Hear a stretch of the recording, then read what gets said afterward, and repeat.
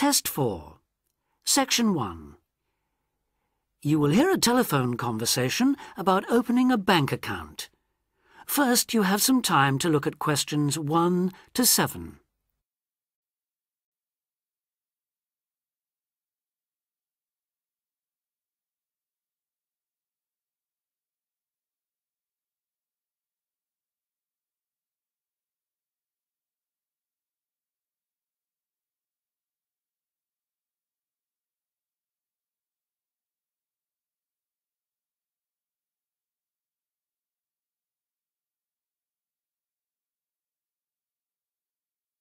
You will see that there is an example that has been done for you. On this occasion only, the conversation relating to this will be played first. Expats Helpline, Terry Davies here. What can I do for you? Hello, Terry. I've been in this country for a while and I've just been offered a job in the city, so I think I'm going to need to open a bank account. I haven't had one before, so I'm wondering what papers I need. Well, basically you'll need to be able to prove to the bank that you're who you say you are and that you live where you say you do, okay? Uh-huh. And for some banks, at least, that means you'll have to show them 2 separate pieces of identity. So I'll run through the list if you like. Yes, please. Okay. I'll bring it up on the screen. Let's see. Here it is. Right. The first thing it says is a valid passport. The first document is passport. So passport has been written in for you. Now we shall begin. You should answer the questions as you listen because you will not hear the recording a second time. Listen carefully and answer questions 1 to 7. Expats Helpline, Terry Davies here. What can I do for you? Hello, Terry. I've been in this country for a while and I've just been offered a job in the city, so I think I'm going to need to open a bank account. I haven't had one before, so I'm wondering what papers I need. Well, basically you'll need to be able to prove to the bank that you're who you say you are and that you live where you say you do, okay? Uh-huh.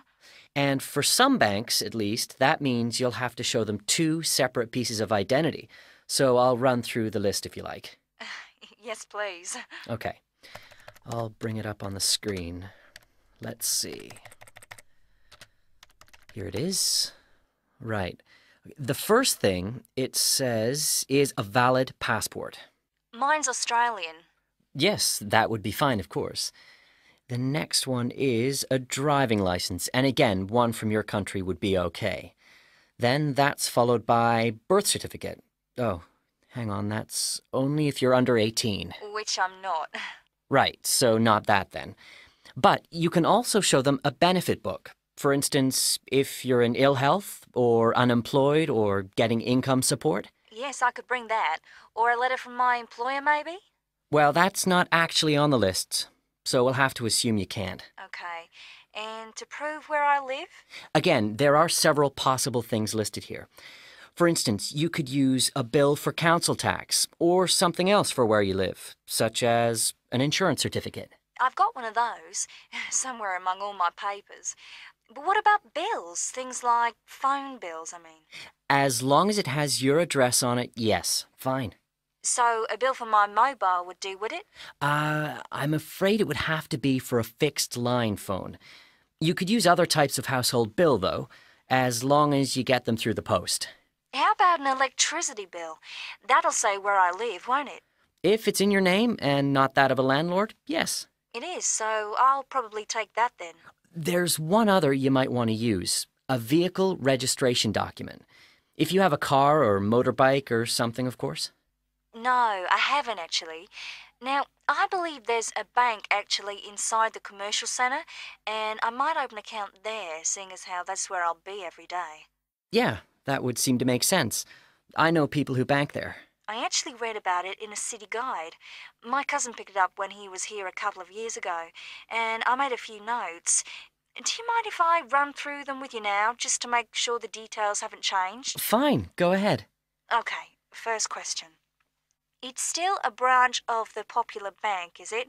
The one with links to Australian banks? No, it's actually been taken over by another big banking group, the Savings Bank. It still seems quite popular, though, especially with people doing business in the Asia-Pacific area. And when is it open? Monday to Saturday? I'll have to check their website for that. Give me a second or two, will you? Sure. Right. I've got it. Customer service, and it's just weekdays, I'm afraid. Does it say what their business hours are? I'm just looking for that. It's on a different page for some reason. I think there's been a change at some banks in the last year or so. Yeah, here it is.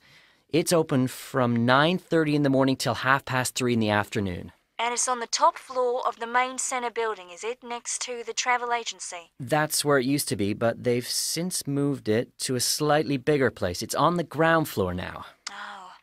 And one last thing on this. I know most banks give incentives to young people to open accounts with them, but apparently this one didn't. Do you know if they're offering anything these days? I'll just check.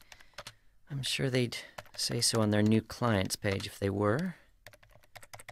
No, there's nothing mentioned here. That's a pity. I was quite looking forward to getting my free gift.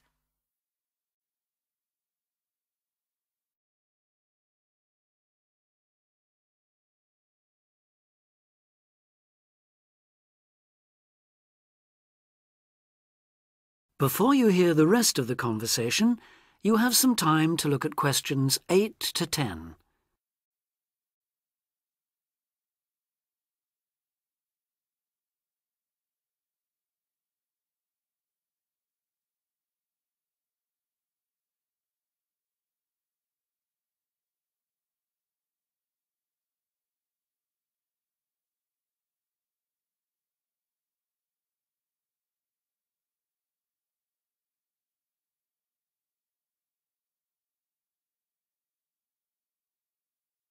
Now listen and answer questions 8 to 10.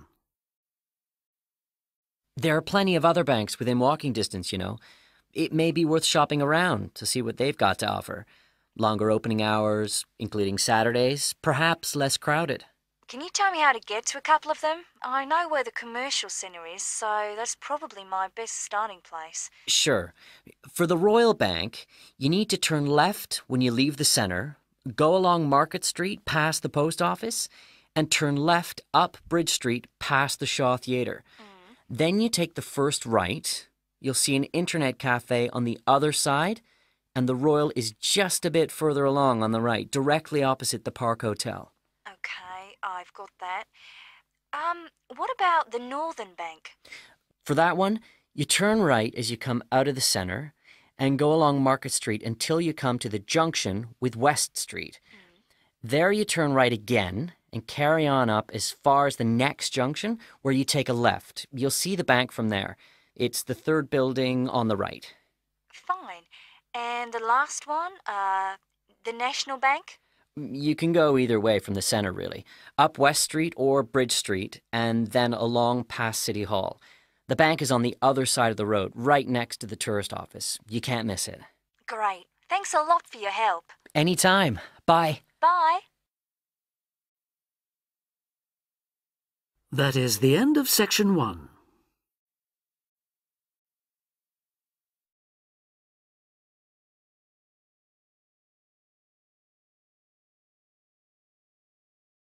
Test 4, Section 2.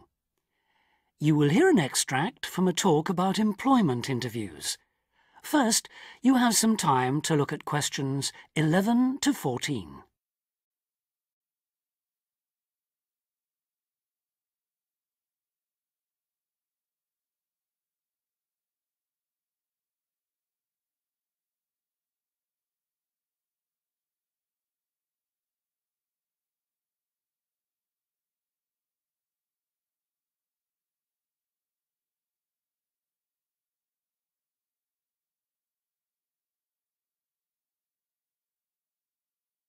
Now listen carefully and answer questions 11 to 14.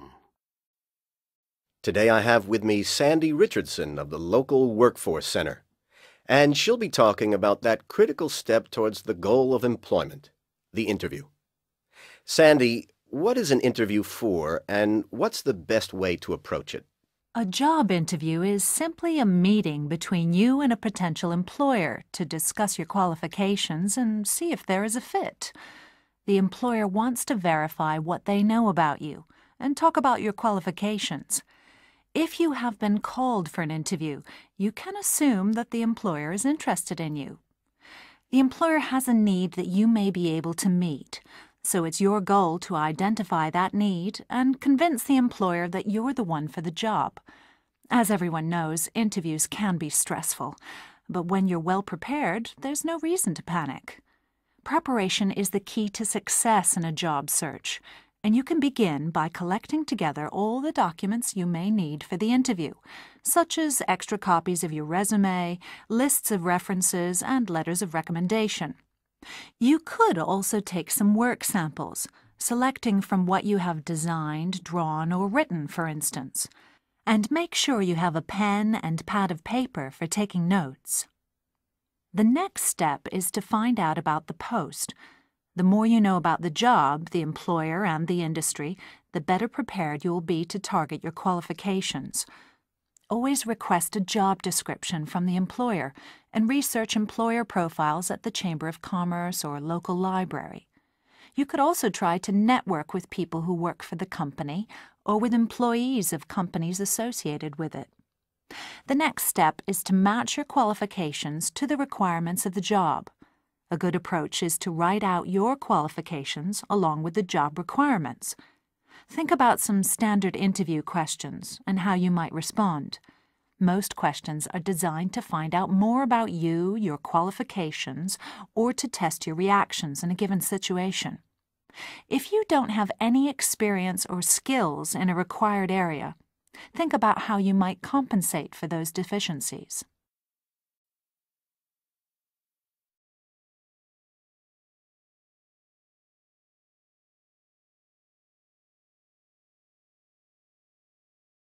Before you hear the rest of the talk, you have some time to look at questions 15 to 20.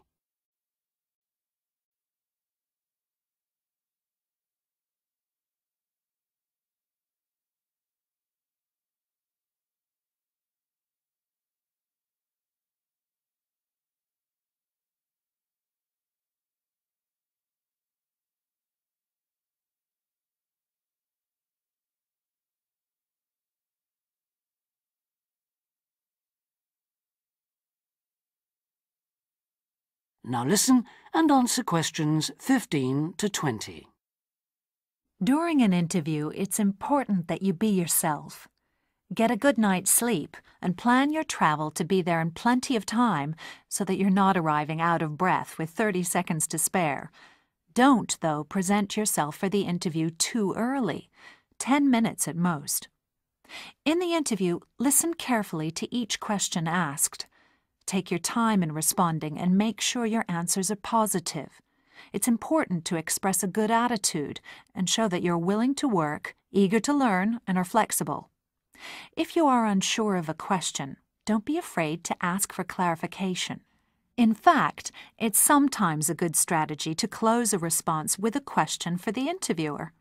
In general, focus on your qualifications and look for opportunities to personalize the interview.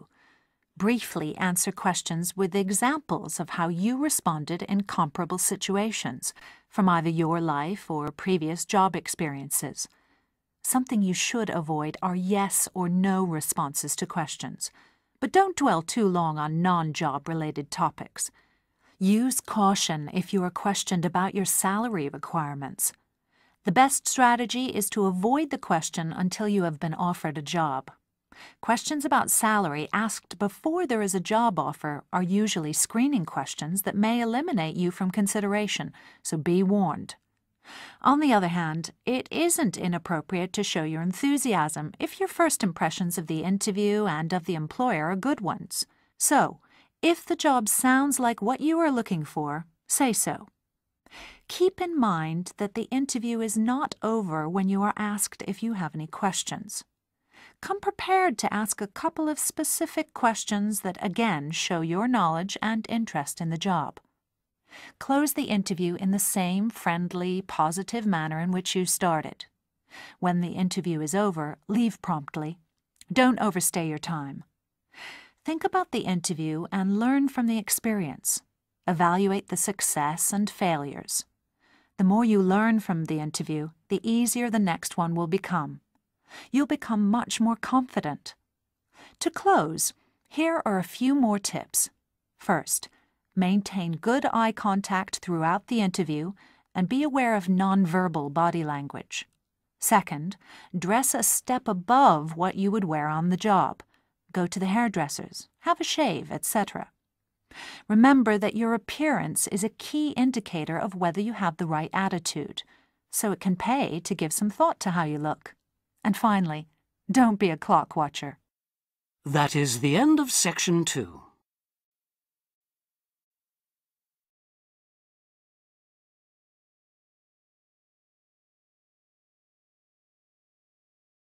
Test 4.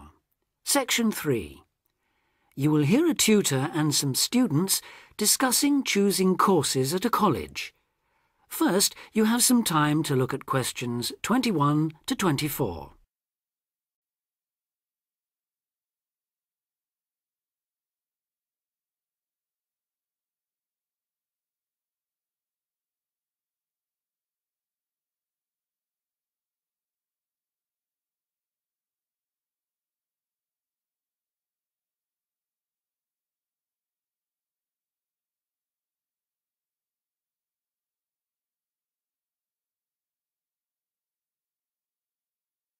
Now listen carefully and answer questions 21 to 24.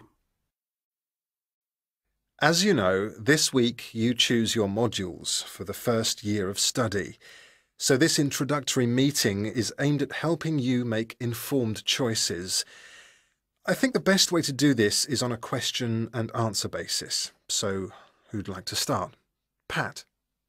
Yes. There's something I've been wondering about. Will my choice affect my career opportunities?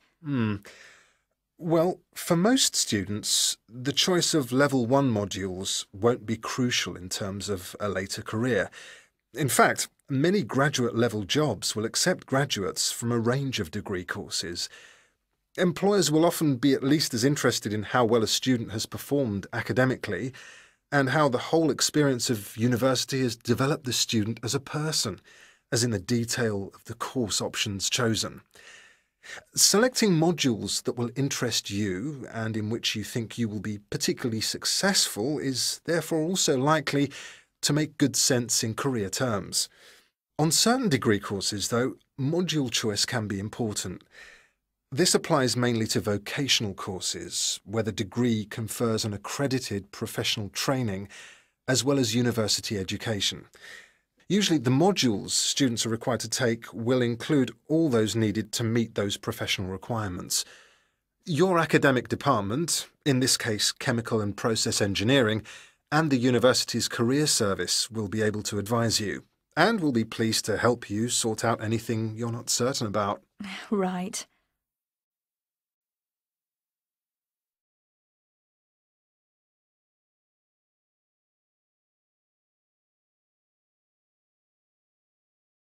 Before you hear the rest of the discussion, you have some time to look at questions 25 to 30.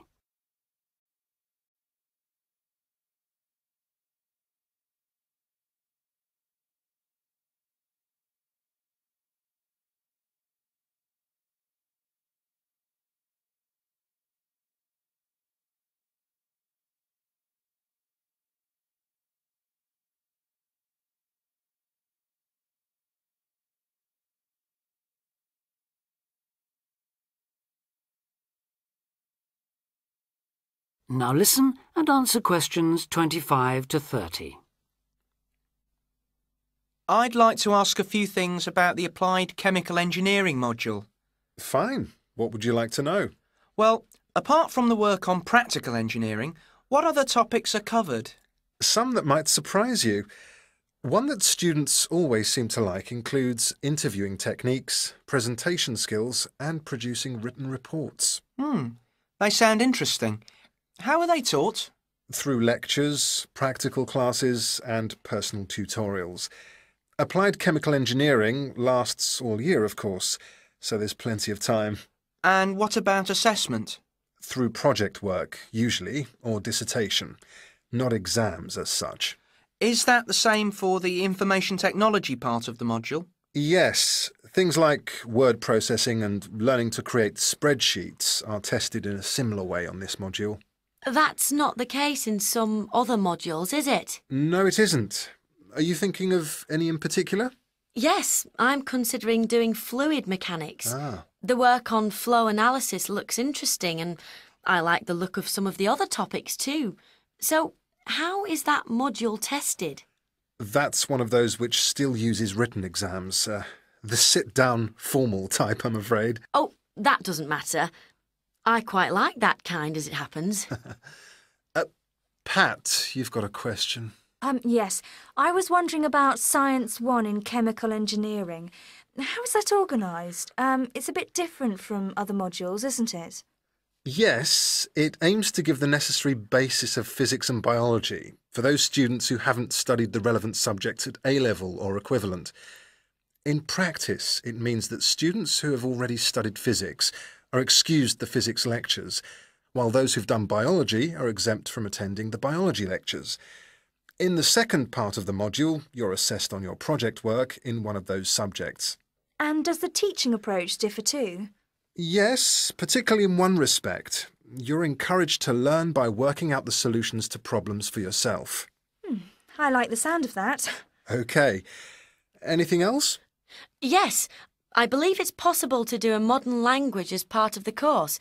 Can you tell me a bit about the Spanish 1A module? Certainly. The main emphasis in 1A is on understanding and speaking, but students also learn to carry out some straightforward reading and writing tasks. Basic aspects of grammar are also introduced and practiced. The module comprises 36 hours of class contact, mainly in tutorial groups of 16 to 20, and students are expected to do approximately 64 hours of private study. It sounds interesting. I did some Spanish at the Cervantes Institute last year. Passed an exam, in fact. Ah, I'm afraid that means you can't do 1A. Oh. The regulations say this module may not be taken by students with a qualification in Spanish, though you could do 1B. That is the end of section 3.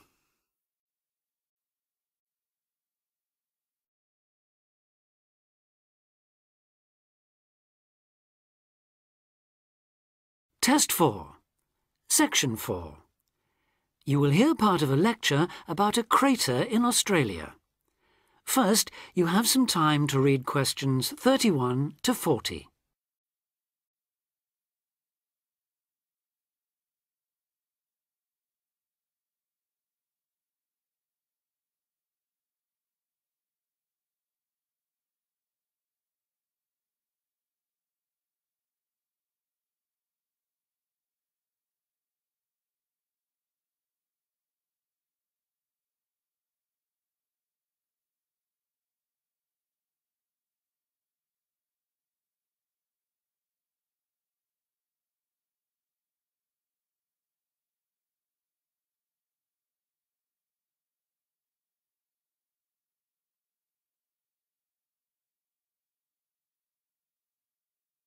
Now listen carefully and answer questions 31 to 40. Lake Acraman in South Australia is Armageddon for the purist. No other meteorite impact on Earth has stamped the surrounding rocks with such an abiding, unequivocal geological record of collision, earthquake, wind, fire and tsunami, the giant waves formed by major Earth movements. The story it tells is elemental, without dying dinosaurs or even Bruce Willis to complicate its simple message of destruction. First, the numbers. About 590 million years ago, a rocky meteorite more than 4 kilometres across and travelling at around 90,000 kilometres an hour slammed into an area of red volcanic rock about 430 kilometres northwest of Adelaide.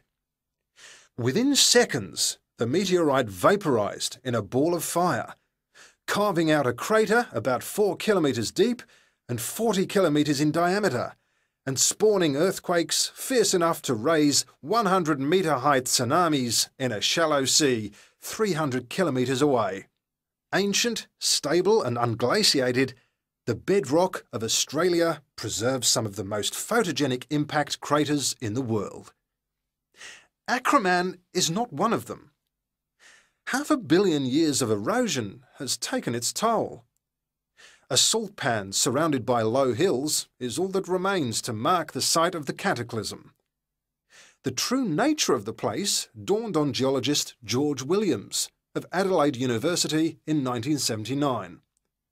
Gazing at a sheaf of newly acquired satellite images, he saw the small circular shape of Lake Acraman surrounded by a ring of faults and low scarps 40 kilometres across, and an outer ring twice this size. A year later, he made it to the site. On islands near the centre of the lake, Williams found bedrock shattered in a conical pattern that experts consider a sure sign of a meteorite impact. Except for a crater, which had long since eroded, the area was a textbook example of an impact site. In 1985, further intriguing evidence turned up. Vic Gostin, another Adelaide geologist, had been studying a thin band of fragmented red volcanic rock in 600-million-year-old shale in the Flinders Ranges, more than 300 kilometres east of Acraman. To his bewilderment, the volcanic chunks turned out to be 1 billion years older than the shale. Where had they come from? Comparing samples, Gostin and Williams found that their rocks were identical. The red rock in the Flinders Ranges had been blasted there from Acraman. Later, the same material turned up at sites 500 kilometres from Acraman.